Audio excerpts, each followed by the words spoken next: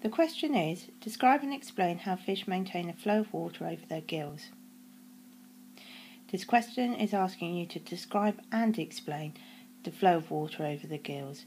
Now, a frequent mistake, according to the examiner's report, was students mostly gave a detailed but irrelevant explanation of the counterflow mechanism. This question is asking you about ventilation.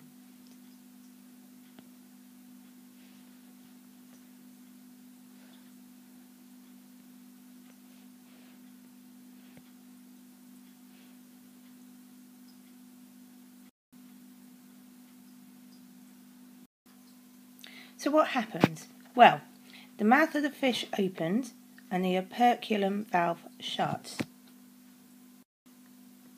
The floor of the mouth is then lowered.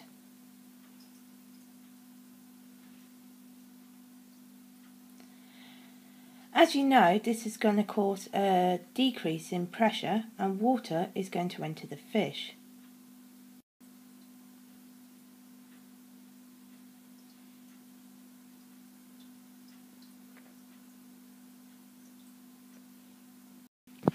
The mouth then closes, the floor is raised, causing an increase in pressure due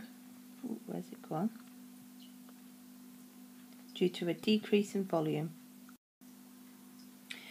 Then the high pressure forces the water over the gills. This is a 4-mark question. These are the points you need for the 4 marks.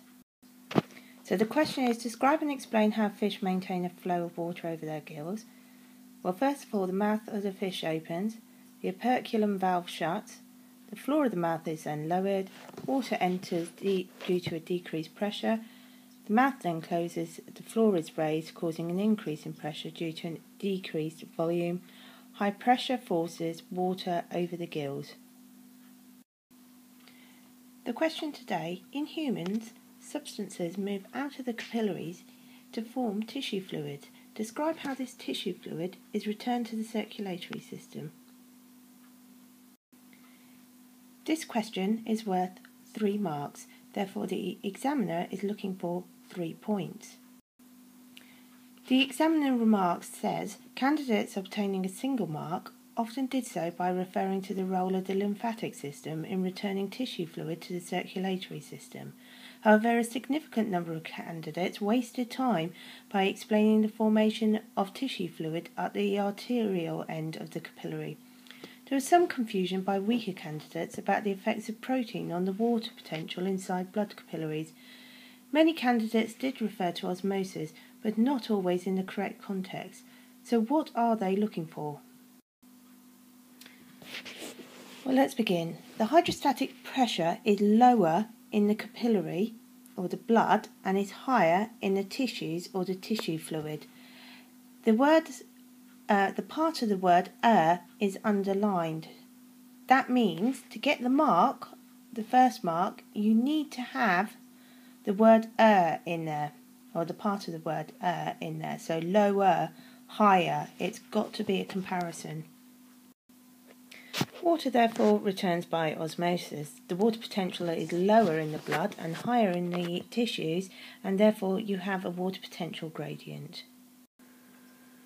This is caused by the protein in the blood, and it returns via the lymph.